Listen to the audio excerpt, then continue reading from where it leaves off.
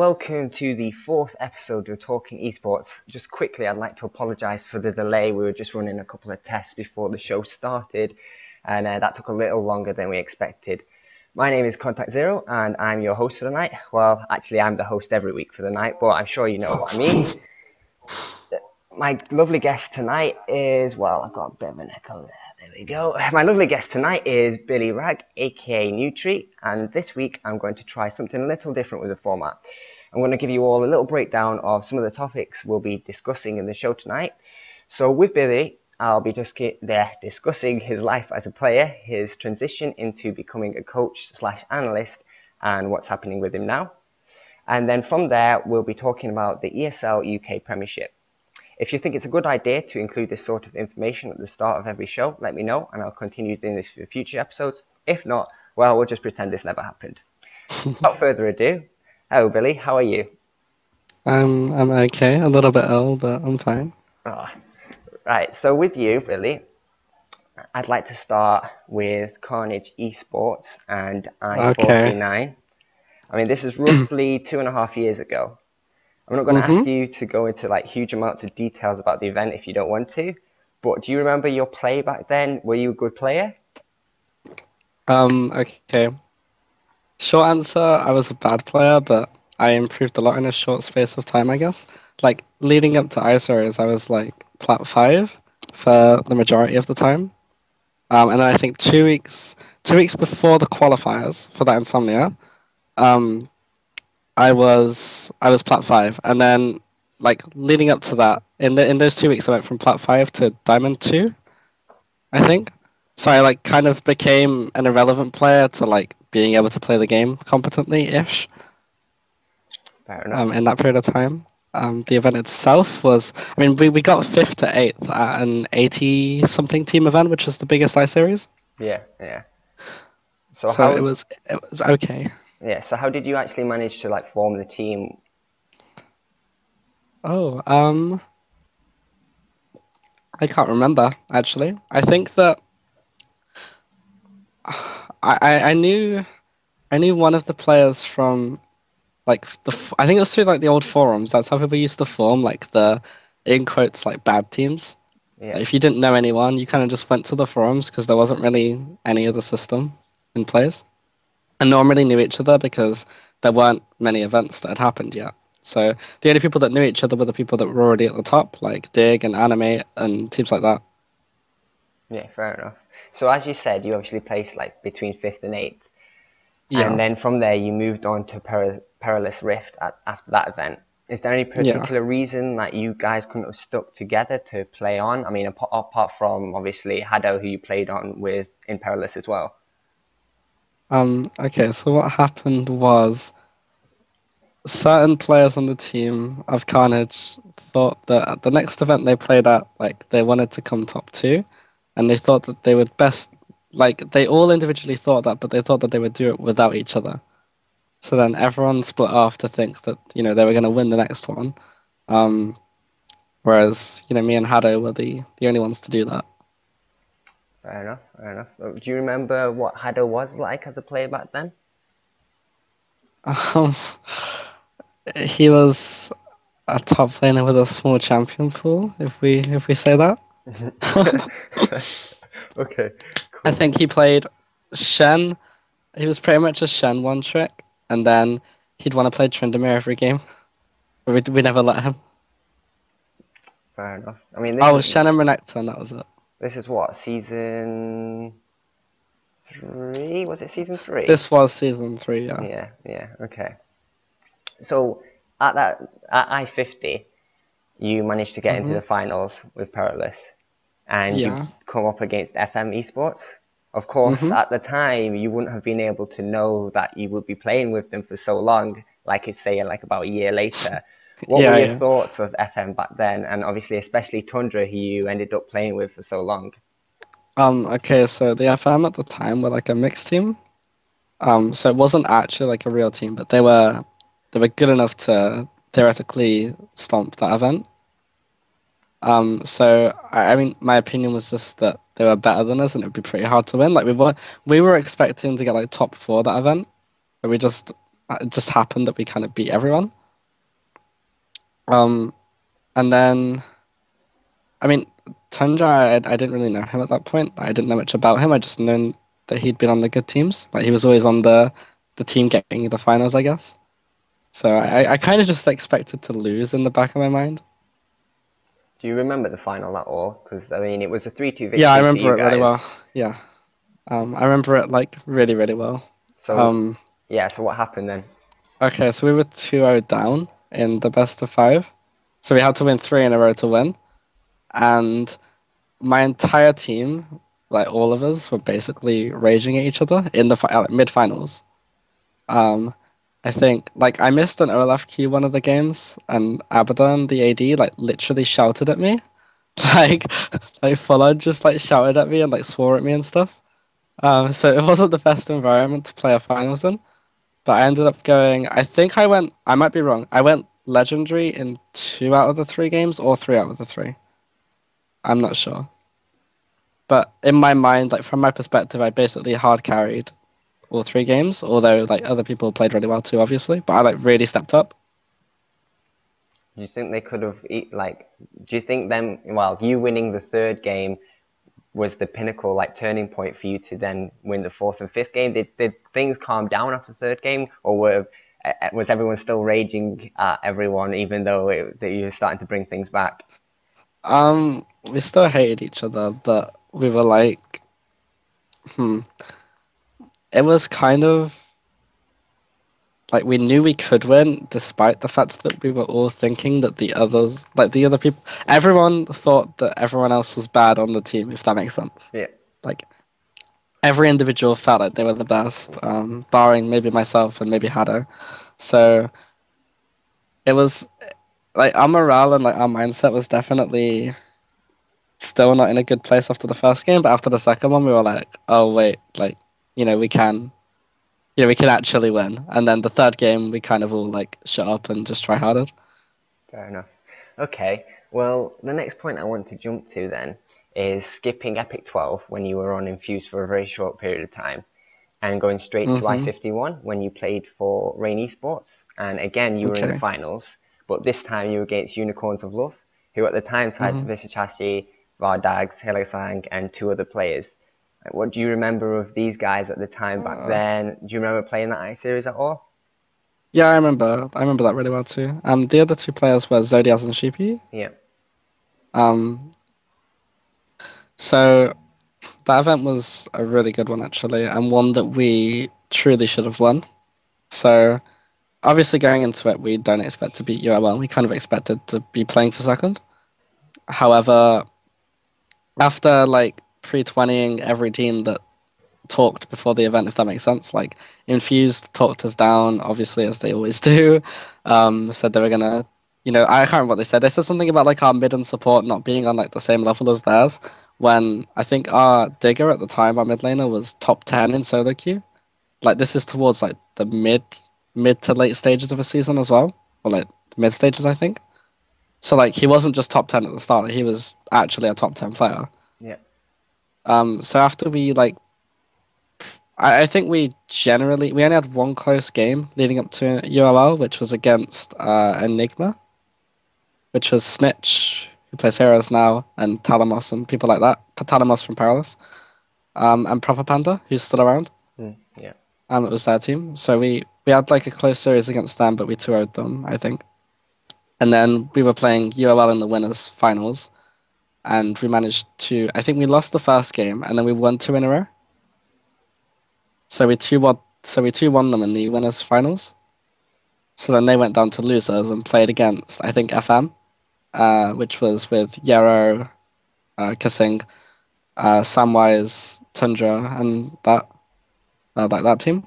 Yeah. I think they had a close game against them, but managed to win, and then we played them in the finals, and we really, really should have won that finals. We played it awfully. We choked on stage, to be honest. Right, okay. So what do you think you could have done differently to enable you to get that victory against them then? Pretty much We just didn't choking? really.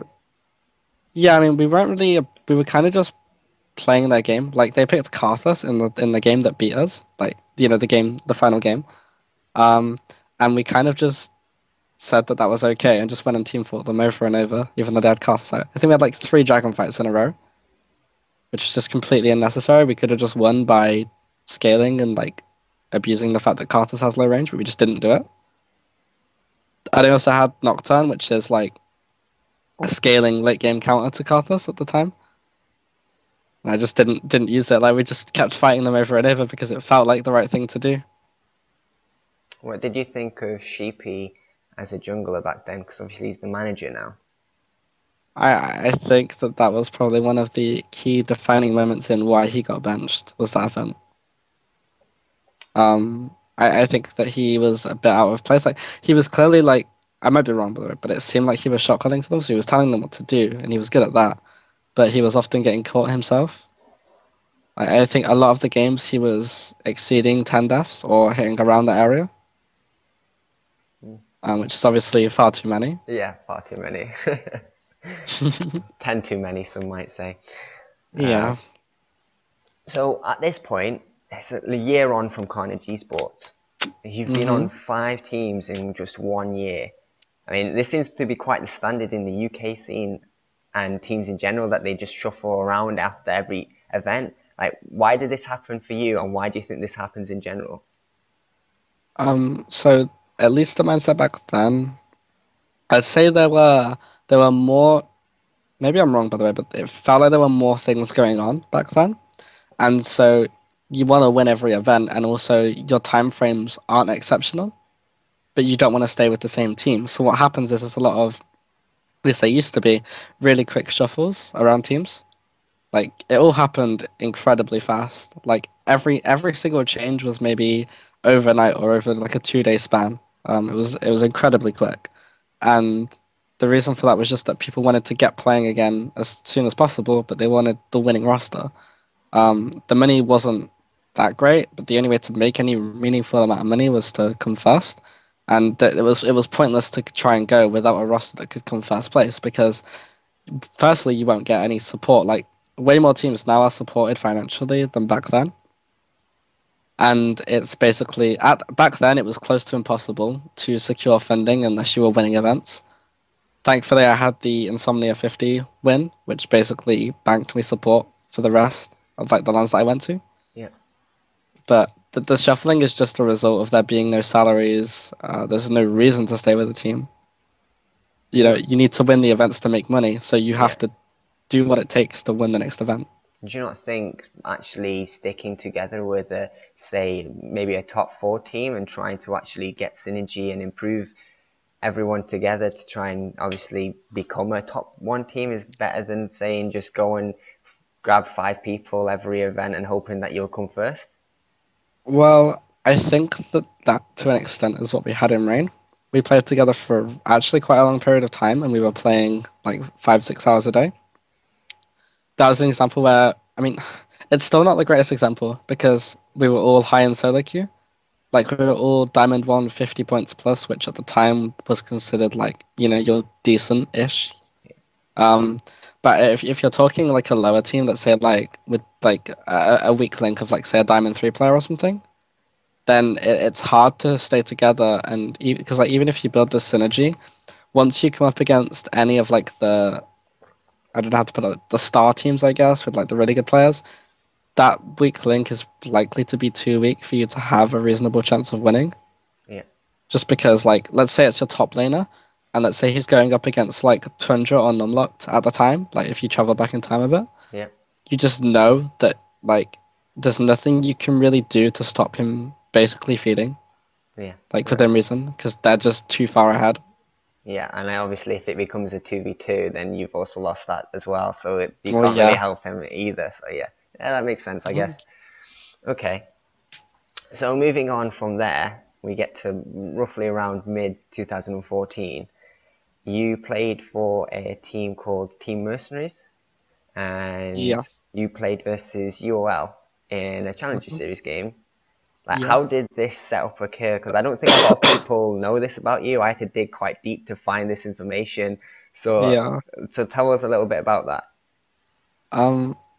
There isn't actually that much to it. I was just looking for a team at the time. I had nothing to do, and we basically made a solo queue mix and just I think we played maybe 5. No, some days we were playing up to 8 hours, and we just grinded the ladder and got into the qualifiers. And then we got a default first game because the other team didn't show. And then second game was UoL, and we just got dumpstered. But the way it all happened was there wasn't really damage to it. You know, we were just solo queue players, and we just played ladder and just were kind of good enough to qualify. So at what point did UoL approach you? Was it after this series? Was it them noticing you from the I series before? Like, how did that situation occur? Okay, so one of the things that caused Rain to fall apart was that UoL were asking me to scrim for them, like to sub. Because they had Dan at the time. Wait, okay. I think they had Dan at the time, and something was going on with him. So they needed me to sub in a few times. Yeah. And then those times went well. I can't remember who we scrimmed. I think it was like Millennium, NIP, teams like that. And that went pretty well. And then it came up that Dan couldn't go to the Cologne qualifiers due to his college stuff. Like his parents wouldn't let him go or something. So he had to like step down, and they had to find a replacement. As far as I'm aware, they only approached me and Gilius. Yeah. And then we both had like a tryout, and I guess they preferred me. And then that was pretty much it. But the approaching was, I can't remember the exact time frame, but it was before. It was quite long after that because they'd played through to the qualifiers, like to the promotion tournament. They actually approached me at the promotion tournament, but I had subbed for scrims for them in the past. Okay. So what happened in the scenario where you weren't actually able to, like Dan wasn't able to go with them, you also weren't able to go, and instead, therefore, they picked Gilius for their... Well, there's a bit more to it in that I actually went to Cologne. Yeah. Like, they didn't realize that I couldn't play until I was there. Right, okay. So, yeah, after that was what happened. I wasn't eligible because of the Mercenaries game. Right, okay. Because I'd played for another team, I wasn't eligible to play for them. Right, okay, that's interesting then. That's so yeah, it's actually bad that I qualified for that challenge series. Yeah, of course. So what do you think would have happened if you could have played for UoL in that series instead of Gilius? Could that have like changed the entire outcome of your career? I mean, it could have made it worse, I guess. Like I could have went 0-10.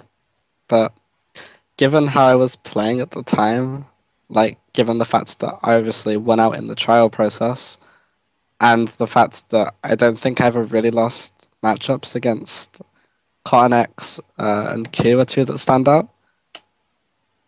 Like I was consistently doing fine versus players. And yeah, I mean, I think I would have.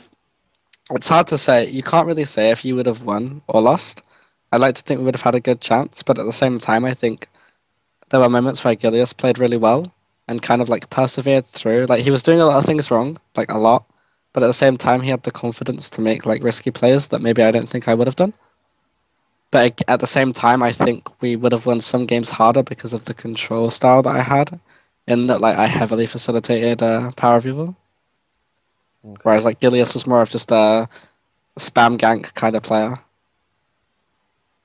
So how do you feel about like the ordeal now that it's obviously, well, about a year and a half afterwards? Do you ever think about it, thinking, well, maybe that could have been me, or do you just think, oh well, just missed opportunity, doesn't matter? It's a mixture, I guess. It's annoying being so close to the point of like actually traveling and everything. Yeah. You know, because you feel like you're actually gonna get a chance. But I don't think that it was out of my control in that like it all went a little bit downhill because I definitely could have networked better while I was there and could have spoken to teams and stuff, Yeah. which I didn't do. Yeah. So I didn't really. I basically kind of just was a bit defeated when I found out, I guess. Yeah. So how come I mean, you obviously took Gilius for that series. Did they ever approach you afterwards, or were they just content with having Gilius and then that was the end of the story?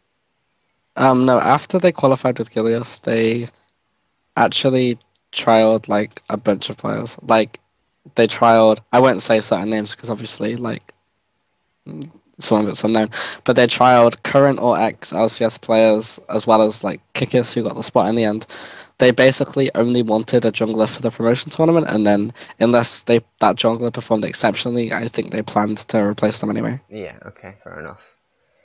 So afterwards, at I-52, or well, maybe a little bit before I-52, you joined FM eSports. Is there any particular reason why you decided to join FM eSports over anyone else? Did you have any other offers? Mm. Well, I think the issue was that, because I didn't network and everything, I didn't really get anything out of. If anything, I lost out because I was basically the reason that Rain disbanded because of the Unicorns of Love thing. Yeah. So the team kind of fell apart after I started doing that. So the FM decision was, I don't know. I don't think, looking back, I'm not sure if it was the best decision to play on a team at that time. Like, I think I should have maybe stayed away from teams. But at the same time, I knew that on that roster we would get first place at most events. Yeah. So it was my only offer, but I don't know if, maybe I could have done more by just grinding solo queue and hoping to get noticed by a higher team. But that at the time, it was very, very rare for people to be picked up from solo queue. It's becoming a little bit more common now. Yeah. But it was so rare. Yeah, I do remember. I'm just trying to think of people that it happened to. I can't even think of any off the top of my head, actually. No, it was incredibly difficult. Like Digger, like I said, was always looking for other opportunities, and he was top 10, and he couldn't for the life of him get anything. Yeah. So from here, you win I-52, obviously. You win GIFGAF, then I-53 and Epic 15. Like, what would you say your favorite experience as a player was? We got third at I-53, by the way. Did you? Yeah. Oh, I thought you Choke won I-53. Okay, my bad. Wait, yeah, they did. Because we won, because GIFGAF was at the same time as I-53. We won GIFGAF, but we got third in I-53. Right. Okay. That's fine then. Yeah, so what would you say your favorite experience as a player was, like, overall, like during your, well, from Karnage to F15? Okay, so this includes GIFGAF, yeah? Yeah. Okay, probably the finals because Infuse talked like so much before that. Yeah, I do Like remember. they said, yeah, they were. I don't know. It was crazy. And then the finals was just a joke. Like I think both of the games were 20k gold leads in our favor. Well, like between 15 and 20k gold, like complete stomps overall, and it was just like a bit. I don't know. It was so nice. Like it felt so good to win that. Yeah, I guess like Infuse were like kind of like your rivals because they always shit talked you, like no matter what the event was, like they always shit talked you. So I guess it was a bit satisfying to beat them so easily, was it? Yeah, I mean that's how it's actually how it's always been. Like, Insomnia 52 was the same story. Like, we had the same thing happen again, where before the event, everyone does their usual talking and stuff, and yeah, it felt better to be infused than it did to be refused, which were the European team that came over. Yeah. Because you got the rivalry and everything. It's always nice. Yeah. So during this time, who was the shot caller for FM? Honestly, we never like had a concrete. It was pretty much me and Jamie though. Yeah. Like I would do objectives, Jamie would do everything else. Or like within reason, like but me and Jamie had systems where like we would override each other a lot, but it was fine. Like if Jamie says something but I say no, do this, like really assertively, then he'll go with it and vice versa. Okay. We had like a Is there ever a time when you say something and then he says something assertively and you go, no, actually, we need to do this? Kind of, yeah. But then in that system, like the hierarchy was actually quite set out in that, like basically because it was so rare that, like, from my perspective, it was so rare that I would override him saying no to me. Yeah. But like, if I did, then he knows that I'm serious or that I have a piece of information that maybe he isn't seeing, and he'll just trust it. And kind of vice versa. Like, if I say no, and then he's like, no, no, no, do this, then I'll be like, okay, like, it must be right, you know?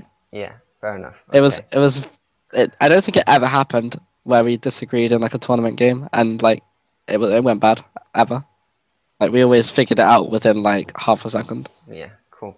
Okay. So I'm pretty sure I know the answer, but which team would you say you had the most fun on and why? Oh, most fun. Actually, a lot of it was there was like a lot of stress in a lot of the teams overall, mostly caused by myself. But I would, hmm, I did have a lot of fun on Rain, to be honest.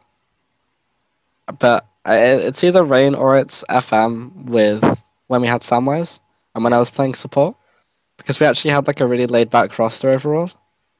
Like it was me, Samwise, Chris O, who was like pretty casual but good, and like Jamie, and then we had Dan for a period of time. He plays for Mouse now. Yeah. Okay. So let's talk a little bit about the practice schedules or well, yeah, but let's talk a little bit about the practice schedules within FM, without obviously Okay. going into too many details that you wouldn't obviously want to give out. But like, what did you do to improve as a team, as players? Basically, what I'm asking is, what was your daily schedule like as a player? Okay, so I actually had like the basically a pro schedule, if you want to call it that. In that I woke up at mostly like 11 a.m. ish, maybe 10, maybe 12 within reason. First I'd either play a game or I'd just like wake up in general. Usually I'd play a game. Scrim started at 2 p.m. GMT, so it was 2 till 5 would be one block, like just scrimming one team, and then we'd have a 1 hour break to like eat or whatever, and then you play. So the break is 5 till 6, and then you play 6 till 9 scrims again, and then I would sometimes play solo queue afterwards as well, and Who then rinse and repeat. who set up the scrims? Like, how would you get these scrims? Like, is it just because It you would. already knew people, so you just talk to certain people, or is there a certain specific way that you had to go about actually getting these scrims? There was a scrim channel for LCS and Challenger only on Skype. It ended up becoming a little bit populated, but on the whole, it was good. Just you'd only basically the minimum level of scrim that you'll get is like a 15th place team on the ladder or something, or like 20th place. So So, that was a good system. so when you were with FM, then can Hmm. you tell me about some of the like some of the teams you scrimmed? Like, who were your favorite, what people to scrim against? Like, who were your favorite junglers to scrim against or play against? In general, maybe it was someone in the UK scene. One that stands out, which was actually when I subbed for UoL, was Gilius. I know it's a different thing, but just like someone who stands out in that, like he actually would type in all chat and flame people in scrims. Okay. That was always fun. But on FM, do you remember Chiefs who played at Worlds? The Mm, Australian team. I don't know, unfortunately, Okay. no. Well, they were one of the wildcard teams, and when they came over to EU, like we were their like go-to scrum partners. Okay.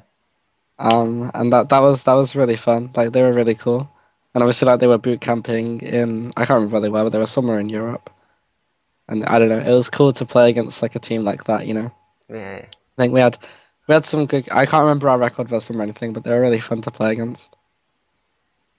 Were they really unique? Were they like obviously was the meta over there slightly different, or did they Hmm. was it pretty standard to what Europeans or maybe Americans played? I might I might be misremembering this. I might be wrong, but I'm pretty sure every game was just like team fight comps. Like I think they really just liked kind of wombo press R stuff. Quite a simple way of playing the game, but Yeah. it was like the scrims had a lot of kills in. That seems I prefer games like that. It's so much more fun Yeah. when you just absolute bloodfest. Mhm. A lot of scrims are like that actually. So how do you actually prepare for games? Like what's the difference between like LAN events and online events? Um, the difference between LAN events and online is becoming like less and less as time goes on and people generally get experience. But before you have experience, it's quite common for people to be like shaking and stuff while they play. Like I've definitely had this myself, and Yeah. that's like the difference. I think people also play more scared. So that's actually a reason why a lot of the teams that are winning every event continue to win because they're not scared, and the other team plays scared and do things that are like really simple to play against. For example, it used to be unheard of for lower teams to run say split push comps, and then whenever you're against the worst team, you just run like 1-3-1 or something, or like just in general running 1-3 run comps was like used to be like a go-to way to just win every game. Yeah. You lane swap and then you 1-3-1 and you'll beat any UK team. That's how it used to be. Yeah, because no one knows how to do it, well, to deal with it or how to do it themselves as well. Yeah.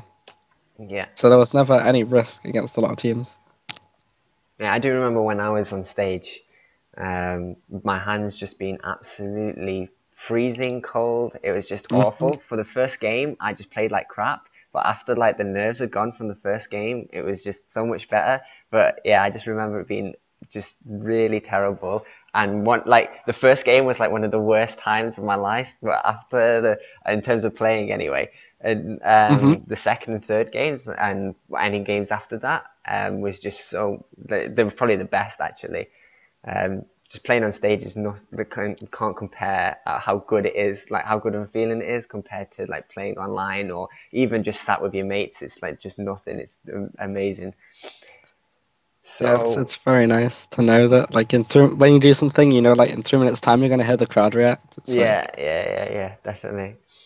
So if someone was looking to get involved with the scene and wanted to try and become a professional player, what advice would you give to them? hmm, that's definitely an interesting question. So I think that there's two things. Um, the first is to not tunnel on it too hard. Like, don't try and do it before you're ready, because if you play bad like one event, you're quite unlikely to keep trying. And at the same time, your first event you should always go into with little to no expectations, because the only way to not choke in your first LAN, in my opinion, is to have no expectations and for it not to matter. Whereas if you go in it with expectations, then you're quite likely to choke. Like, I choked really hard at the first LAN I played was before Insomnia 49, and it was like the qualifier for it had like a LAN at the end in London, like a mini LAN. And playing that was like really bad for me. Like we lost both our games. And we just all like choked and played awful. And it was so alien to me to be like around my team in person. Yeah.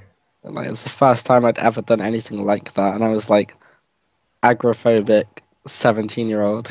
Like, Well, it's a good job to get it out of the way. The well, basically the event before iSeries, I guess. hmm yeah, I mean, it was still there during iSeries, but it was a little bit less. Mm, And because that iSeries, there was like basically you have to be in order to actually improve and play to like a level good enough to ever stand a chance of winning. In my opinion, you have to have the ability to admit when people are better than you. So like going into events, it's never bad to look at a team and be like, okay, these guys will stomp us. yeah, Because it means that when you do play that team, you're going in it knowing that, like, okay, let's use this is a really good example. Yeah, let's use the most recent I series. No, the one before the most recent. So 55. No one there expected to beat Dig apart from, say, EXN. They wanted to. yeah, But when we played Dig, we knew that they should just 20-minute us both games. But it's really good to have that mindset because you then play in a way that like there's no pressure, so you just see if you can win. yeah, But you don't care if you lose. So you play aggressively, you try stuff, you don't just sit in your tower and like let them win. Which obviously if you're really trying to win, you're likely to do that because you're so scared to lose that you don't want to lose. yeah. That makes sense. Whereas you know. we were fine to take like a level 1 5-man all in and go 0-5. You know, it's fine. We don't care. Yeah. I mean, just going on from that point, obviously I played you once at I-54 possibly, I think. It was 54. Yeah, Yeah. yeah, yeah. And we knew that you were going to beat us, but it was just simple. Just simply we were like, well, we're just going to mess around and then try our hardest to like just go all in all the time and Yeah. just try to go crazy. And it ended up being like a really, really good game. Whereas if we were like, oh, maybe we can beat these guys, right? Play really safe guys, like don't Hmm. fight for dragons, don't do anything, just try and play around the map. No, we just went in and just fought constantly. I think that was a pretty high kill game actually. I think it was something crazy like 40 kills in 30 minutes or something like that. I think it took us like 45 minutes to win or something.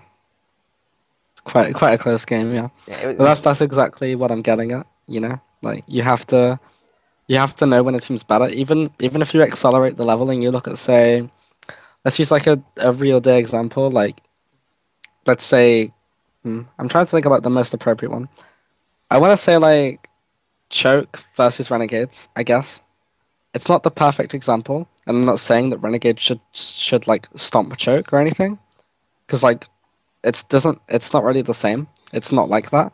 But at the same time, I don't think if I was on Choke, I would go in it with the expectation to have much of a chance. Even though if you look at it from the outside, you can say like Choke have at least a 20% chance, for example.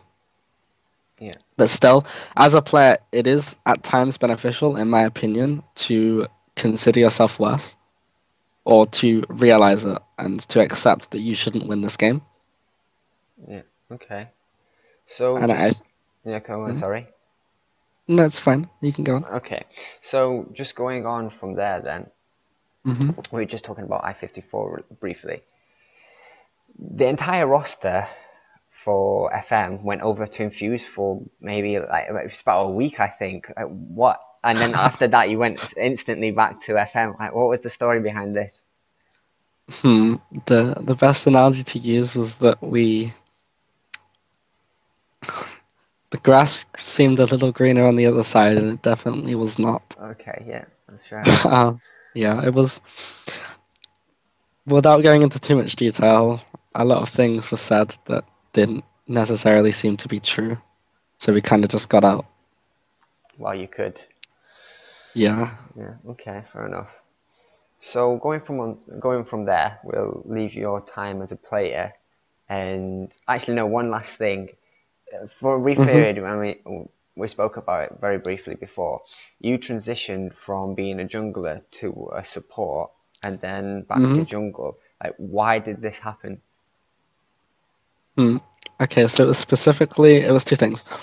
Firstly, it was a desire to play with a good AD, and I felt Samwise was really good at the time. And also, like, we really got on. Like, just talking about the game and stuff, like, he would listen to me. So I don't think I micromanaged him as much as I could have because I don't know why I didn't, but overall, I was just like, I was able to do so. Like, I could say something to him and he would just do it. And it was kind of like playing. It was really fun because it was like playing two roles at once. Like I kind of felt like I was playing AD, but like it was like playing StarCraft or something, where I like move him and then he attacks for me.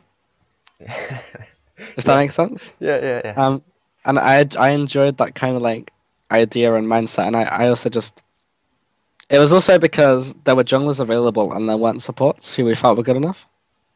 So because we got Dan in jungle, who was like similar skill level to me at the time, and we got then I just moved to support, and we get like in terms of mines, we have like three on the team. Then we have Tundra, Dan, and me. Yeah. Whereas if say we got a random support, it's still just two, and the support is like an anomaly in that we don't know what they're going to do. We don't know if they're going to be consistent. At least with me role swapping, we knew that it would lead to like consistent results. So at that period, then, like, did you ever consider? You obviously played with Hadow before. Did you ever Hmm. consider getting Hadow as support, or were you quite like you really wanted to go to support because you can control so much from that area?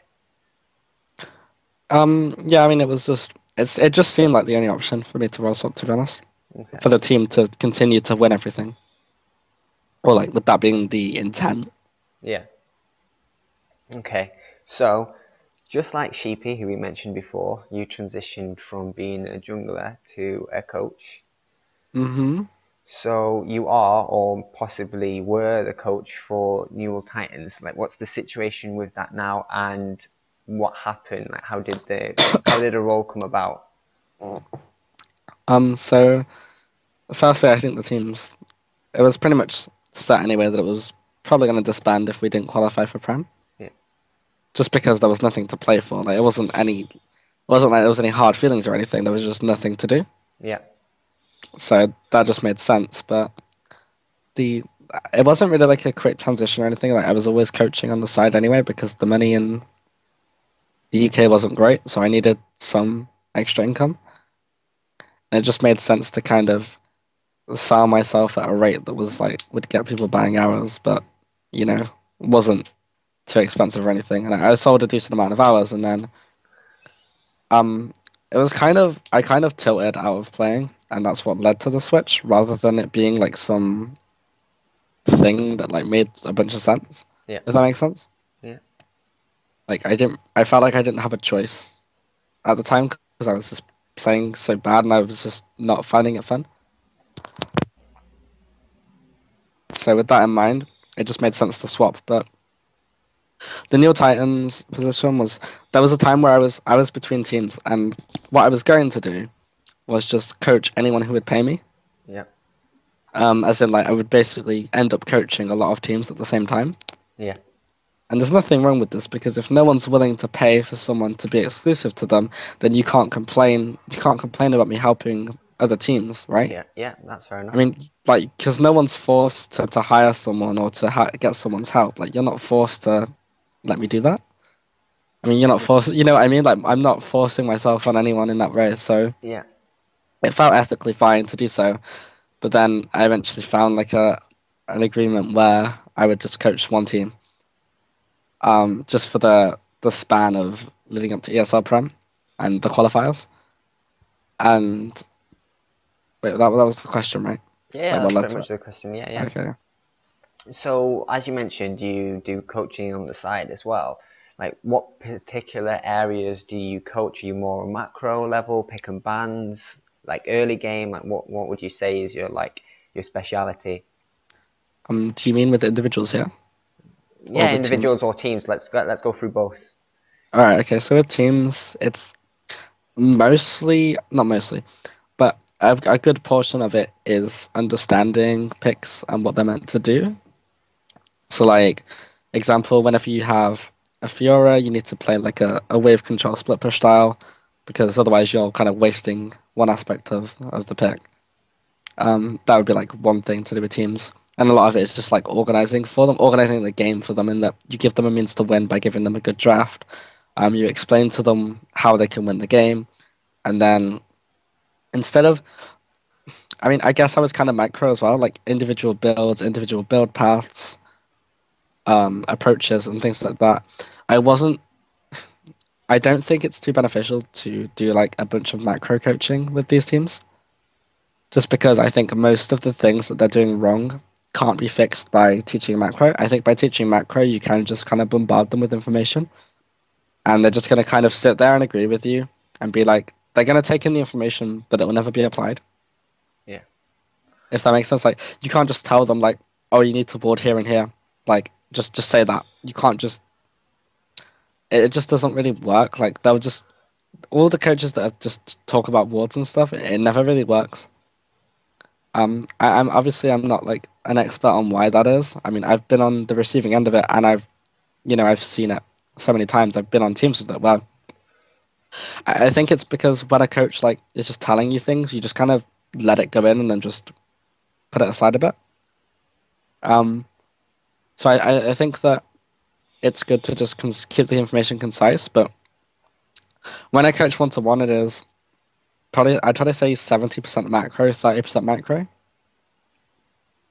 In that the macro including any decision made leading, like I don't include say a skill shot. I don't think that's always a micro thing. in terms of like I just see macro as like your mindset and your thought at that time. So I mostly focus on that rather than looking at an individual small misplay and saying like, oh, you should have hit this guy or something. Like it's Yeah, much different because what you're wanting to do when you coach 1-to-1 is increase an individual's win rate. You're not trying to like just tell them what to do. You're trying to give them the tools they need to get a better win rate, yeah, so that they can then like that's what they're paying you for, right? So the best way to do that is to just focus on their thoughts and how they can change their thoughts to increase their win rate. okay. So, without giving away any of your like trade secrets, so to speak, what would some of your tips be to improve as like a player or in a team or in solo queue? Mm, Probably to not get attached to picks and just be willing to play what's OP. Yeah, So an example of this would be like there's people who love to play Anivia mid, Singe top, stuff like that. yeah, I'd say that while that's fine, I'm not saying that that's wrong. But let's say you love playing Zed and you're like a Silver 3 player. Um, as a Silver 3 player, you're not going to be very good at fully utilizing Zed's kit. So it's going to be hard to get like a good win rate with him. yeah, Whereas if you just play like a simple strong champion, let's say Lux is like a great example right now. By just playing Lux, you don't even have to be as good at Lux, but you can do a lot while you're still not as good. yeah. But I think a lot of it is that it's hard to acknowledge that maybe you're like in quotes like not good. Right, okay. If that makes sense. Yeah, yeah, yeah. So you talk a lot about analysis on both Twitter and Twitch chat during games. Is this something you'd prefer to do, like full time instead of playing? And like, which one would you prefer to do? Um, I think given the offers that I've had and stuff, I think I would prefer to play. Like the only way I would coach or analyze would be if it was at a level higher than what I feel I can achieve, like playing. So like I wouldn't want to analyze or coach for like the UK scene right now, or even like the low challenger scene probably. The only way I would like coach or analyze would be for like an LCS team, really. That's pretty much it. Do you think that you need to, if you want to do that, do you think you need to coach some of these teams to get there, or are you basically hoping that, say, like if you did videos or something else, that you might actually get to coach those teams? Um, Coaching is nearly impossible right now. It just is. But analysis, I don't really need to do that much. It's mostly just about displaying knowledge and talking to people, I guess. Talking to the right people. Yeah. Okay. Right. So you've obviously spoken to George in the past, who was an analyst for Fnatic and is now on TSM as hmm like the head coach. What was he like? How much did those discussions with him help you make your decision making during games? And did those discussions improve your like analyst skills? And do you think that's like, I mean, I'm asking a lot of questions here, but do you think it's like a key element to improvement as an analyst to talk to others, to have like really in-depth conversations? Or do you think you can learn by yourself? I think it's a mixture. I think that it's good to have someone to talk to who you can trust and that you know that they're not like not always right, but within reason. They can like say things that will really question what you believe. Um, I spoke, yeah, I spent a lot of time speaking to him, and it was always like eye-opening to basically discuss and like I don't know how to word it, but it's kind of like you're kind of like fighting with each other in like a nice way, where Yeah, like you're both carrying each other's points over and over and over, um, until I mean a lot of the time in these discussions with people, it's very rare that the two people will end up agreeing.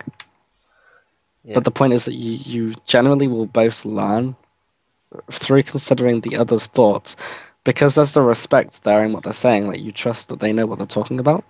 You then start to question your own beliefs, which is obviously a very good thing.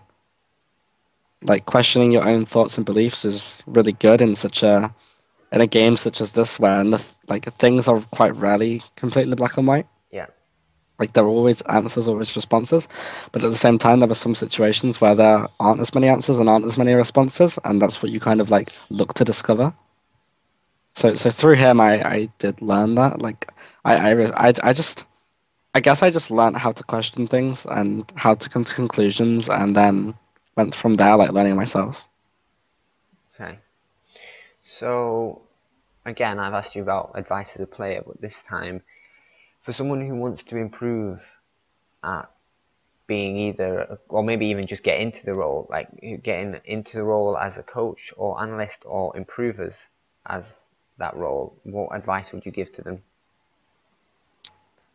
Um, I would say not to ever think that you're right in a way, in that you should never be forceful with ideas or thoughts unless you're really confident. But then you shouldn't be confident unless you're backed up by like your own credentials or history or anything like that, if you know what I mean. Like Yeah.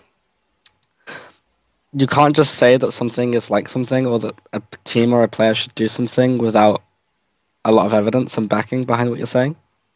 So like for example, whenever you're making points about let's look at like scouting reports. If you're scouting out an enemy team, you can't just say that like, oh, they ward this place or oh, they do this by watching one game.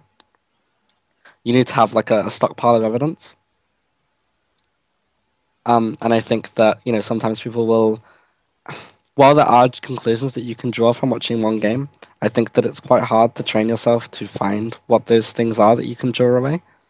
And I don't think it's something where you can just say what it is. Like, I think it's a skill that you just have to train and like you have to learn through being wrong multiple times. Yeah. Okay.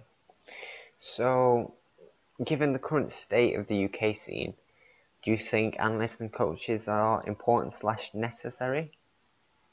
Um, I think I have a very unpopular opinion here. Um, I don't think many people agree with me, but I don't think that below a certain level, I think below top four in ESL, I don't think it's beneficial to have a coach or analyst on the whole, within reason. Um, you know, I say within reason because if the person's like qualified or has a long history of it, then it's fine. But I think that a lot of the teams just kind of pick people up, specifically coaches who have like a huge influence. They pick up people who are going to have a huge influence on these players when I think a lot of these players would be better off just learning by themselves Yeah. Okay. and just kind of being left to their own devices. I mean, I think that coaches are good if they either need to be really knowledgeable or they need to not talk about the game at all and just keep the team like together, if you know what I mean. But I think that a lot of the time it can be bad for a team to have someone telling them things about the game and then they trust him and then he's wrong. Yeah. Okay. And then, you know, they could have done better by themselves. Yeah. So, just moving on for slightly before we go on talking about the UK Premiership, Hmm. who would you say is the top two, top three UK players in each role at the moment? Okay. Um, I'll start from the bottom up. So support, there's got to be. I mean, it's pretty much just looking at UK only. Well, no, the top three. Okay, so there's Adam, who I would say, hmm, I'd say Adam is third from a team perspective, but mechanically he's exceptional. He got a montage posted up recently. I don't know if you've seen it. No, no, I've not seen it yet. Okay, well, you know Dark Tongo, the YouTuber. Anyway, he posted a montage of him, but Yeah. it's really good. I'll have to link that. Yeah. But I'd say that Adam, who's English, Tundra, and Hadow would be top three. Yeah, that I'd seems say fair enough. Tundra's at the top of that. Okay. Yeah. No. So, Yeah. uh, I'd agree. well, it goes Tundra first, Hadow second, and then I'd put Adam third. Okay. But Adam has very little team experience, so that's a factor. AD carry, Toaster, I think, is quite clearly at the top. Yeah. Don't think there's any question about that. No. Following from there, it gets a little bit close. I think that it's quite comfortable for Joe to be second. Chokes AD, Jokerism. Yeah. I think that's reasonable. And then third is, honestly, like, I don't even want to comment until I see more, but I think it could be Subatomic, for example, like, depending on how he plays, right? Like, no one really knows yet. Yeah. Yeah. Um, but from what I know, he has good mechanics, so that could shine. But other than that, I'm not really sure. I think that that's just going to be up in the air for now.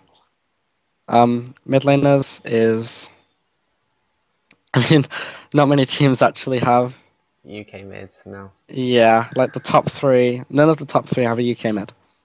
So outside of that, we're looking at people like Sean, Dynasty. um, I don't even know. I actually really don't know. Like Ramil, for example, Orphan. Um, I can't really order them. I guess Orphan is at the top, even though he's not playing, and then you just slot the others in. I guess I really don't know. So if you included the EU players, then what would you? Okay. In what order would you put them then? Okay, I'd put Larson at the top. Oh wait, Cagel's UK actually. What am I Yeah. talking about? Yeah. Yeah. He is Okay, actually, yeah. isn't Okay. Well, Cagel's at the top of the UK. I think that he's like joint first with Larson. he? Yeah. Um, actually, they're all really exceptional. Like, it actually doesn't do them justice to rank them, but if I had to, Yeah. it would probably be Cage or Larson, then Special. But I think all three of them are like so close. Like none of them are like better than the other to the point where like you put money on any of them to win versus any of them. You know, Yeah. it's just like they're just so close. But jungler is like an interesting one because there's actually a lot of good UK junglers right now. Like compared to um a while ago when it was pretty much just me and Maxlaw Yeah. and Plex. Now And you've got ContactZero. Impaler. You got Plex, Impaler, uh, PJ plays for TCA. He's really good. Um, Dongs, Furion, like all these players are also really good. I think that some of them have like certain champ pool weaknesses. Like I think Impaler and Plex have a small edge just due to the number of champions that they can play to the same level. Yeah. Whereas like PJ and Furion are like a little more like narrowed in what they'll play to a high level. And top lane is really interesting as well because again, like I mean Alphari is like clearly at the top. Yeah. Yeah. And then I think everyone is on a similar level from there downwards. You know, looking at the fact that actually no. This is a bit more clear. I think Rifty is quite comfortable in second from a UK perspective. Um, I think Rifty and Zygoth are probably on a similar level, but obviously Rifty's UK. Zygoth being the top laner for Exiles. And then after that, I really don't know. I think there are a lot of people that like I need to see more games from because they've kind of come out of nowhere. Yeah. Okay. Like Choke's top seems good, but again, we've only seen one game, so Yeah, it's difficult, isn't it, with this very, very small sample size. yeah. Okay, so let's move on to discuss the ESL UK Premiership. We'll start off by talking about last week's games. So the first game, well, minus the Infused Man-Light one, which obviously got forfeited by Infused due to silly circumstances, let's say. There was Choke versus TCA. What do you remember about the game, and do you have anything to share about it? Trying to see. All I remember is that it was quite a close game up until some fights. Some fights, yeah. So I'll just try and refresh your memory then. So the comps were Malphite, Gragas, Corki, Lucian, and Morgana for Choke versus Nautilus, Rek'Sai, Ari, Caitlyn, and Braum for TCA. Okay. From what I remember, I watched it a little bit before just to refresh my memory. There was a dragon fight around 21 minutes. And Yeah. especially with the Corki and Lucian, they had basically just hit their mid-game power spike because Corki had got his Triforce and Hex Drinker just before the fight, and Lucian had literally also just finished his Static Shiv after his Essence Reaver. Um, and obviously, I don't think TCA really want to be fighting a fight around that time. And on top of it, they tried to fight twice. Basically, they fought once. I don't know. They didn't get ace. They four kills went over to choke, and straight after they respawned. Two players went in. I think it was the top laner and the AD carry, and they basically got murdered again. Yeah.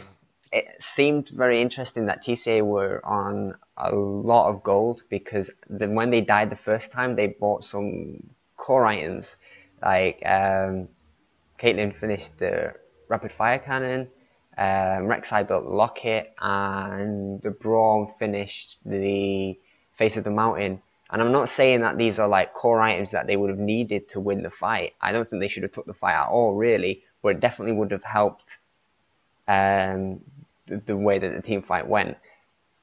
But on top of that as well, Malphite did land an absolutely amazing four-man all, and that basically ended that fight from that point. Yeah, I do remember that.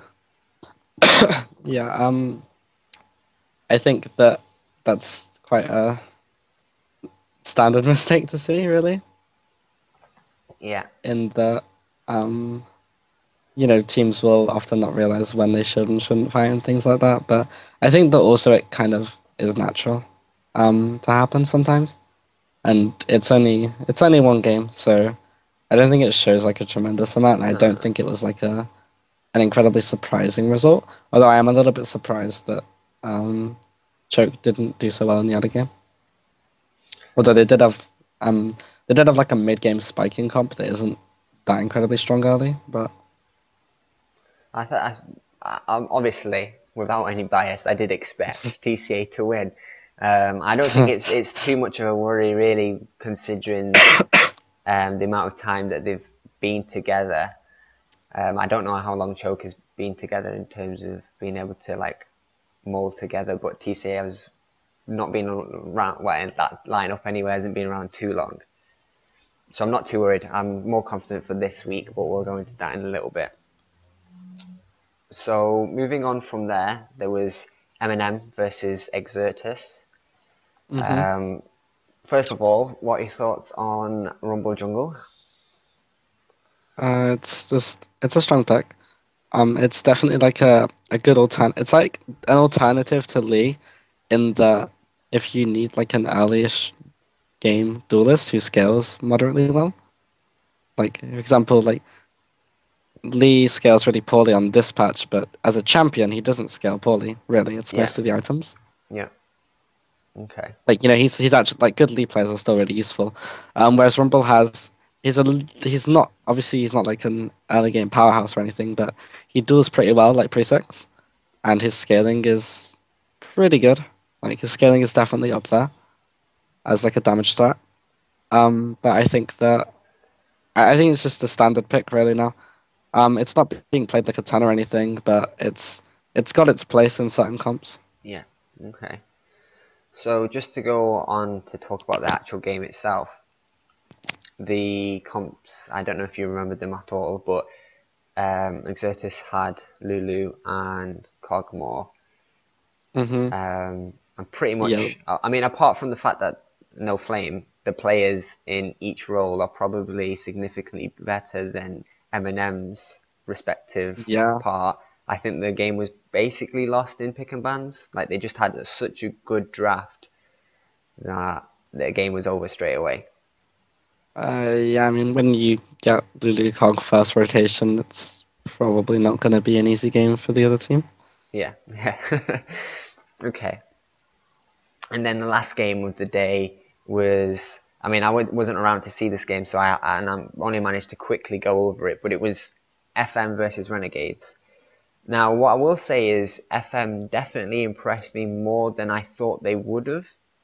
Mhm. against Renegades anyway. They managed to get a lot of kills against them in the early game. It was just that they weren't able to actually get a gold lead because they were out rotated around the map all the time. They managed to, like, Renegades managed to get towers. They had CS leads. So I mean, apart from that, I definitely think FM did better than I expected anyway. Yeah, I would agree. I mean, at the same time, I think it is not going to be an uncommon trend for people to be doing decently versus Renegades early. I don't think they're like that much of an early game team, Yeah. Okay. so it's not the most surprising thing. So who would you say is the MVP of last week, from what you remember? Um, I've got a clear person that I'm pretty sure. I don't know if you remember that or you would agree, but I'd say Special. That game, he went absolutely off on Zed. yeah, I mean he made that sick the outplay mid. The Zed Grag where he like jumped over the Gragas. He flashed over Gragasy, like Yeah, mid 2v1. Yeah, that was definitely up there. I think it's like that is like a really respectable player, like probably puts him up there. I think the other one is like maybe Choke's top laner for the Malphite play. I was going But to I say mean, Nig as well because like the amount of times he just got really good Malphite ults, and obviously the specific one we mentioned before, that basically won them the game. yeah, I mean it's a crucial role to have in a team, and like he did it right. I think that's yeah. I mean it's probably up there between him and Special. I mean it's just a shame that there wasn't like an extra game to have available, and that like Infused didn't play. So Yeah, yeah, of course. So I know it's early days, and even including the promos for the ESL Premiership, we don't have that many games to have a look at or look through. Who would you say, or who do you think could potentially get MVP of the season? hmm, I think it's gonna be either it's gonna be between Cagel, Special, or Toaster. I think Yeah. that is my opinion. Trying to think if we could throw anyone else into the mix there. Because like I don't think Larson is like a particularly like flashy player, but he's like an exceptional player. But I think he plays like more textbook, if that makes sense. Yeah. And that like he does his job. I'm not saying that the other players don't, but I think specifically Cagel and Special are quite flashy. Like at Yeah, least Cagel definitely. when he picks his aggressive stuff like Ari, like he's like he makes really aggressive plays and like generally in quotes like carries games in a sense. Like he plays really solid. I'm just But I trying don't to. know. It's gonna be between one of the top three mids or like Toaster, I think. Yeah, I'm just trying to think. I mean, off the top of my head, I can't actually think of anyone right now that could potentially fit into that mix of players. So yeah, I think I'd agree with what you're saying there. So Uh, let's go on to next week's games. Well, not next week's. It's tomorrow's games now. Um, First of all, we've got Exertus versus Renegades. This is, in my opinion, probably one of the most important, if not the most important game of the season. mhm. I think whoever wins this game could potentially be like the decider between who becomes first and second. I don't know what your thoughts about this matchup is. I think that's reasonable, but it's important to consider the like example.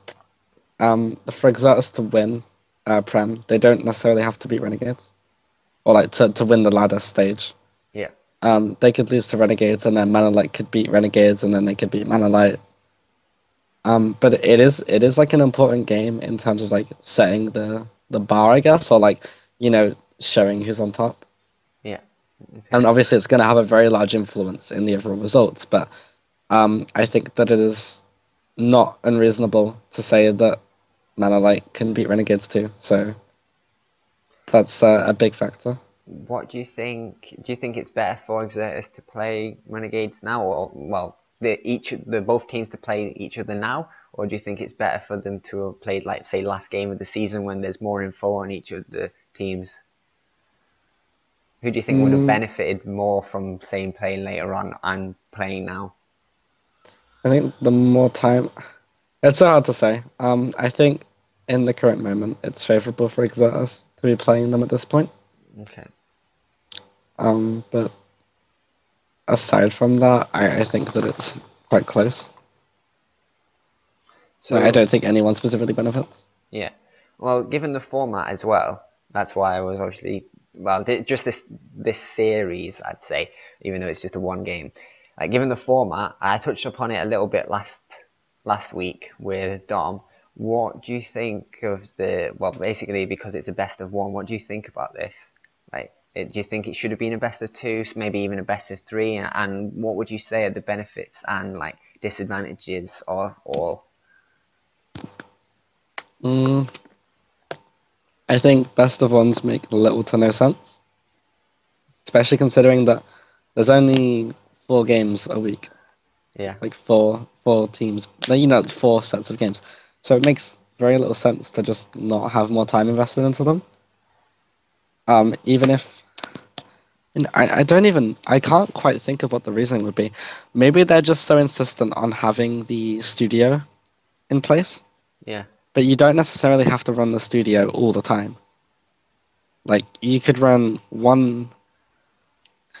half of your broadcast at the studio and half online, and then just play best of 3 series, yeah. and like only stream from the event bi-weekly, and then do online stream the other week.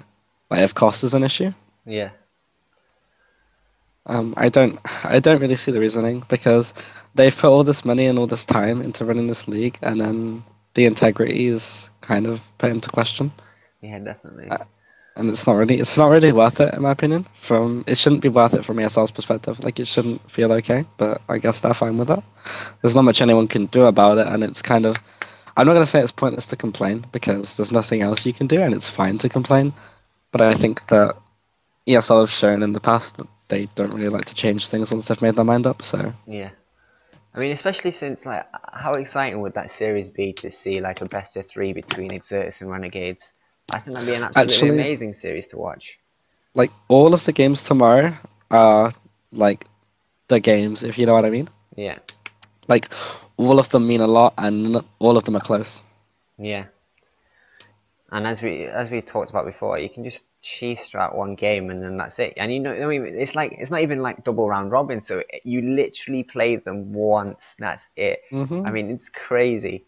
I went off a little bit last week, so I'm not going to do it again. But it's just insane. Do you think we need, like, another organization to run a tournament where it is maybe best of two, or like kind of like a more of a LCS format? Yeah, but it's I mean hard to have anyone who can challenge what ESL do. But you kind of need ESL to be challenged in order for them to consider making changes. If that makes sense. Yeah, If there's no competition, then why would they change? Because from their perspective, we should be grateful that they're even running a tournament. If that makes sense. I'm not yeah, saying they think that, but I'm just yeah, saying that yeah. that's No, one way to look at it. I get it. Yeah, yeah. I mean, I am as well, for sure. I just wish Hmm.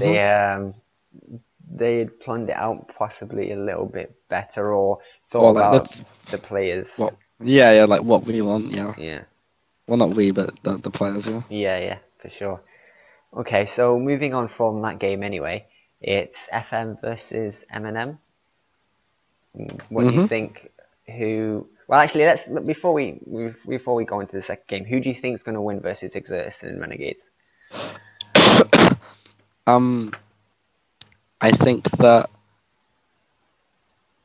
I think it's like a 55-45 in favor of Exodus, but there are many ways that both teams can win. So I mean, I'm putting my bet on Exodus, but I'm not saying that Exeter will win. I think they have the highest chance, Yeah. even if it is by a few percent. Before last week, I would have said Renegades had it in the bag. Although after seeing how well FM managed to play in the early game against them, I'm not so sure. So, if I had to make a decision, I'm just going to say Renegades just to do the opposite of you. I'm going to say Renegades, but only just. Like, I'm talking 1 or 2% favour in terms of going towards Renegades. Did you know that they played in fives? Did they? They played ranked fives, Renegades versus Exeter. Didn't know. Who won? Exeter. Well, still sticking with Renegades, so. Yeah. It's fine. You did not have that information at I'm the not going time, to so change my mind. it's okay. So yeah, FM versus M&M. Who do you think is going to win this matchup? I think FM are gonna win, but again, it's a close game. Like I think that FM are like the slight favorites, or not as slight as the Exeter's game, but I think it's like maybe a 60-40, 65-35 kind of thing. Okay. Well, and I don't want to seem like I'm actually just going to the opposite of you, but I actually was No, thinking in terms. I was thinking it'd probably be M&M. So, and we're probably going to go to the opposite for the next game as well. Actually, just thinking about it, but that's wait, obvious. what's the next game? Infuse versus TCA. Oh yeah, we're going opposite, I guess.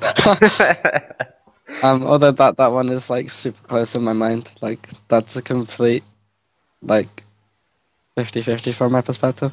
Although I don't know actually. Um, I really don't know. It's hard to just predict. I mean, I do. I guess I think Infuse will win, but I'm not gonna be at all remotely surprised if TCA win. Yeah, I mean, I think we've improved a lot over the last week, so that's why I'd say it definitely tips in our favour.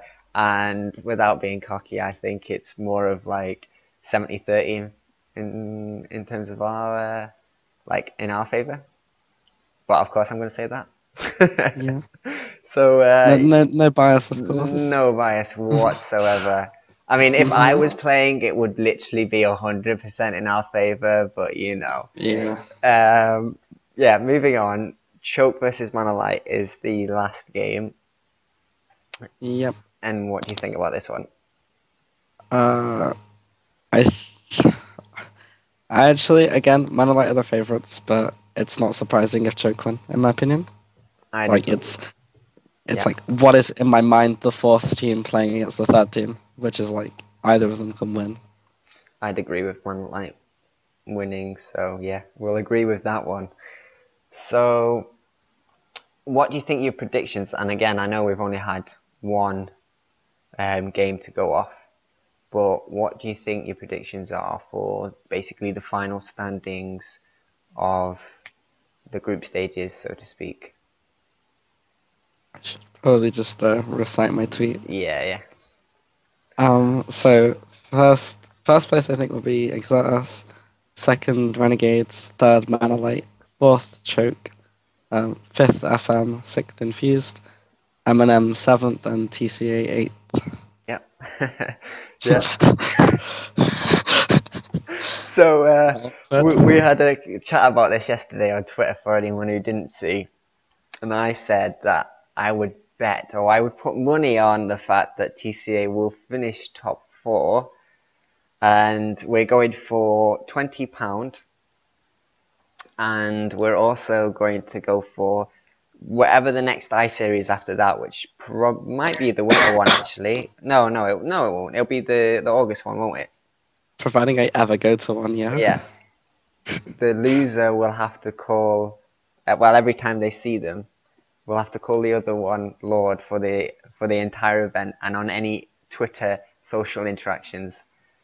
So I'm just confirming the bet here, so everyone can see that we've made the bet, and neither of us can back down from it. Mhm. And just like a final note, What do you think about Renegades? Like a lot of them, like a lot of people, probably the majority of people, I think, have them pitted to be first. Like I know you've said that you think Exertus could beat them tomorrow, and they have obviously in the rank fives. Hmm. Do you think anyone else can beat them? Yeah, I think Manolite can. Um, I think Choke can. I don't think it's too far out for them to be beat. Like they're not. If they had, I don't know. I don't know what to say really. Like they're definitely beatable, but they're not. I'm not making out that they're bad or anything. Like they're a Yeah, team that still like should, like as in as far as expectations go, they should finish first. yeah, I just happen to think that they won't, even though they do have the on paper like better roster than most teams. yeah.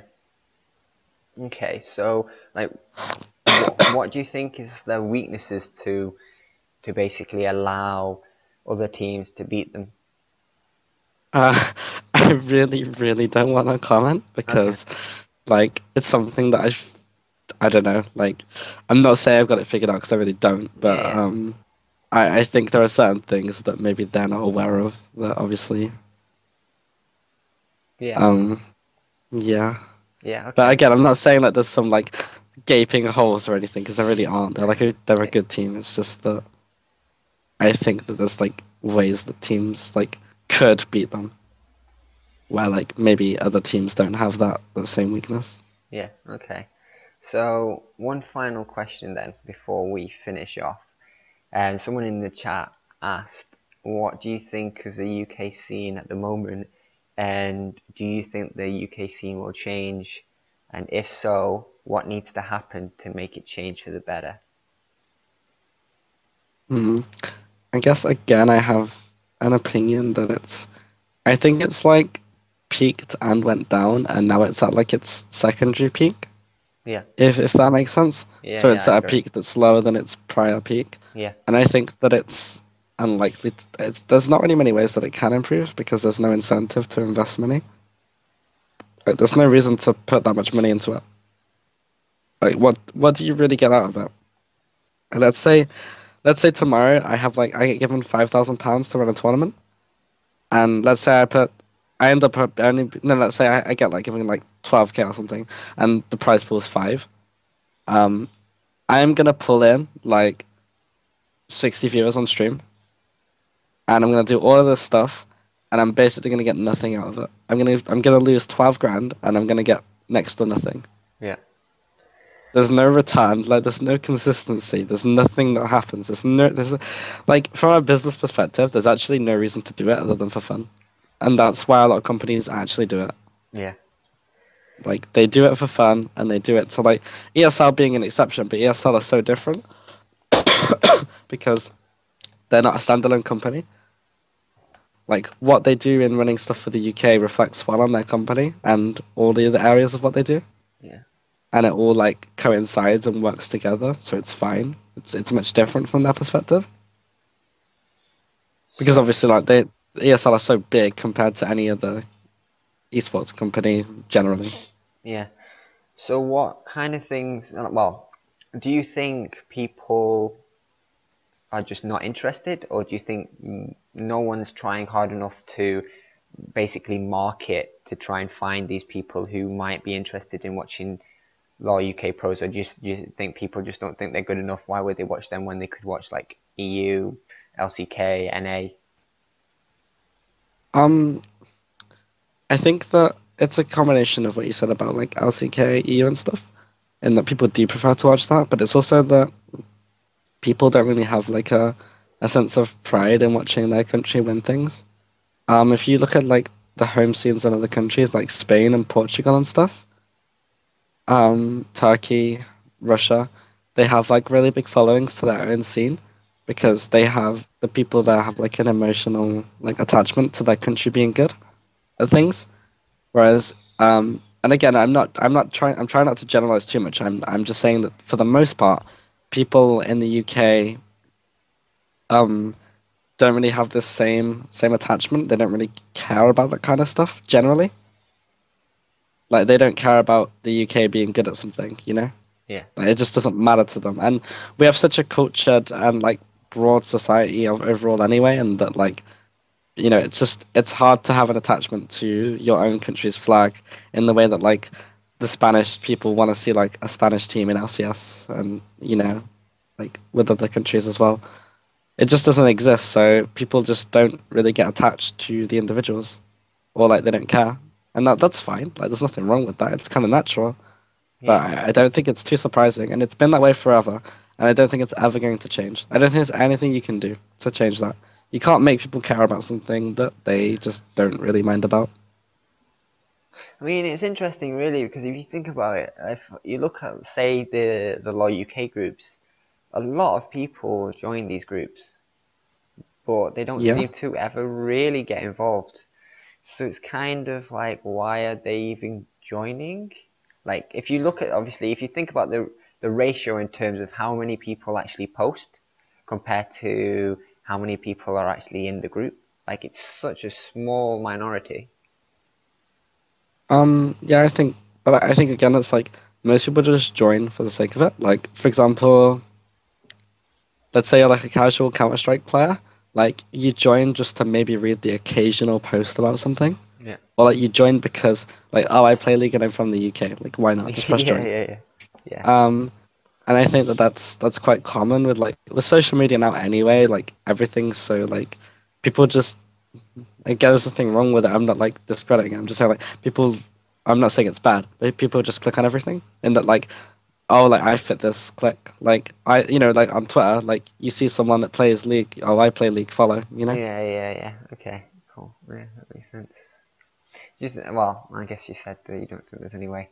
I mean, there must be some way that we can get people more involved or more on board. I mean, I don't know. I don't have the answer, because if I did, I'd be shouting about it to get everyone on board. But I'm just thinking, I don't know. Maybe I do think that there's a lack of like advertising in terms of actually getting people to watch these events, because if you think about, say, the Birmingham meetup for Worlds on the Friday, there were like 500, 600 people there. Yeah, I know they're watching like the top competition, but surely if that was advertised really well, surely if we did that same kind of advertisement, we'd be able to get people to watch our games. I'm just sure, like, there's like King of the North as well, which is next Wednesday. Maybe like 200, 300 people can be there at any point, but throughout the day, I imagine somewhere between 500 and 600 people show up again, and online people watch it. And this is just two university teams playing, but again, because they advertise it so well, people come and watch. So do you think it could be just an advertising issue? Kind of. I mean, okay, so advertising is one aspect, but there is something to note that's from the past. I'm just gonna read out two things, okay? Yeah. So I'm on the pages now. At Insomnia 49, there were 89 teams in total that entered the League of Legends tournament. Yeah. Like 89 teams on LAN and this tournament. At Insomnia 50, there were 28. But to be fair, Insomnia 50 was the winter one, was it not? Yeah, So but there's then obviously it's a less trend. teams. Yeah, but it continues. It just continues. It never like 51, 38. It will never like from the point on after 49. There's no, I don't think yeah, it ever broke past like 45 teams ever yeah, again. no, I don't think it's been anywhere as close as I-49. So what do you think the reasoning could be behind that? I Oh, think that the scene is too elitist. Most of the people who played casually and were like the bronze teams, um, like like the teams that I mean, there were so many teams that were like bronze and silver at 49, yeah, like so many, but they were going there to play games and drink and have fun. But you kind of get laughed at for that in League. yeah, Like the teams will just stomp you in 20 minutes, and oh, it's also that when you play League, at LAN against the better teams, you get behind in the first 2 minutes, and then you have to sit there and watch yourself lose for 20 minutes. yeah, yeah, Whereas let's compare it to Counter Strike, where I'm going with my friends, we're all silver, elite, whatever. and we're against like FM in the first round, even though we're getting 16 0'd, like we still get every round to play, Yeah, yeah. you know. And every 3 rounds after we eco, we get to buy guns and use the guns. We get Yeah. to actually play the game. With League, you don't get to play the game. Yeah, You join the game, like it's over, yeah, once you're behind, that's it. It's against You those don't even get teams. to play. Yeah. Yeah. They'll tower dive you like 4 minutes in, and that's it. Game over. GG. Pack up your bags. Yeah. Yeah, you might Yeah. as well just sit at the fountain and not have fun. Yeah, yeah. So, I mean, isn't that like a mentality thing though? I mean, even playing against like teams that are significantly better than me, I can still have fun against them because it's just really funny. Like I played against Isuba, which is a Czech team, or Yeah, I know they them, were a yeah. Czech team, yeah. And I played against what's his name now? He's a really popular streamer. I know the Asubis guys. I mean, I don't know them, but I know who you mean. They have a streamer It on the begins team. with H. I can't remember. Like Hayden or something like that. Yeah, yeah. And yeah, I remember like Harden, that's it. H-E-R. Yeah. Yeah. And basically, when we played against them, I just remember going, right, guys, if we can last 25 minutes, then we've won. Like in our not that we've won, but like we've just Yeah. won because we managed to last that long, and we managed to last 27 minutes. And for us, it was just hilarious because we got absolutely dumpstered by them. It was just an absolute like mockery. Like we probably got like 2 kills or something, and they got like 30. But it was just fun to play against them, and yeah, we didn't really take anything away from the game because at the time, and this was like season 2 or something. I think I was like gold player or something. So of course I didn't take anything away from it, but it was just really fun to play. So I think, yeah, I get what you're saying. It is quite elitist, and people do mock each other, especially when they beat them. I mean, even at the top, and we've said before, Infused and FM, or let's say FM and Choke, or Infuse and Choke, like that trio, they always like not flame, but like trash talk people, like each other before the match to kind of hype it up. So I don't Yeah, know. I mean, it's also that like you're not seen as like you're not treated as an equal if you're like a silver team mostly. Like a lot of teams will like buy like 6 tiers and troll pick and like run Yeah, around and troll you, yeah. and like just to like show that they're superior. Whereas again, if you look in Counter Strike, like they'll just kind of win, and then like they don't like. I don't know how to put it. It's like League, just in general, League breeds people to have like bigger egos and like flaunt themselves more. I'm not saying this doesn't exist in other scenes, but it's definitely less dominant in like Counter Strike, for example. Yeah. Just Counter Strike is the prime example because it is the community esport in the UK, like the most played like community thing that goes on at events. Yeah, it's pretty. Do you think that could possibly be like a factor as well then? With the like coming of CS:GO, and it's so big for the UK scene, and so many teams join. Do you think some of the teams that used to play League of Legends have gone on to play CS:GO instead? Yeah, they have. Like it's definitely like not uncommon at all. There's just more appeal to it as a casual like LAN person, a person who just goes to LANs. There's almost no incentive to play League. Like unless you really find it that fun, there's just no reason. Like And what would you like? Would you? I can't remember at I-49. Maybe you can. Was the intermediate tournament on? yeah, that was. Well, okay. I was going to say maybe like the community events also took away from the main tournament because like all the bronze and silver, maybe gold teams would have joined that instead. But okay. Um, it definitely helps, but it doesn't. You're still within all these gold teams playing each other. It's still not like it's still not that rewarding or that fun. Like League in itself is just a stressful game. Yeah. Like it's quite rare that people can play without being stressed, no matter what level they're at. I I'm mean, not saying, and again, I'm not saying that CS isn't like this, but it's definitely less so. definitely. I mean, I'm just trying to think, what game could you compare League to that burns people out constantly? The amount of breaks I have to take in a year. Like at the moment, I've just come back from like a 2-month break because I Yeah, was burnt out. and in the middle of last year, and at the start of last year, I had to take a month both times because I was burnt out because of how stressful it is. Like, I don't think there's any other game that I've ever played for as long as this, like MMOs, like 4 years at a time, that I would just stop at any point, apart from like the day when I've quit, because I don't. It's not stressful. Like, it's just that's fun to play. Like, League is definitely so stressful. It's because you're forced to, like, once you're losing, you're forced to watch yourself lose, and you can't do anything about it. You have to keep playing. Whereas everything else is quite quick and moderately painless. Yeah. Like CS, you're losing rounds, sure, but every round is fresh, and you get to like keep playing. There aren't many things that are similar to it, actually. It's like a unique form of torture. Yeah. I mean, it's to make an analogy.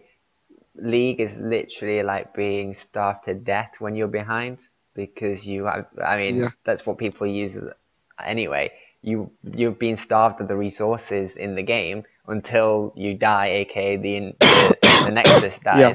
Whereas like other games, it's not the case at all. Well, you have to like watch the food while you can't eat it, basically, because you watch the other team beat you. Yeah.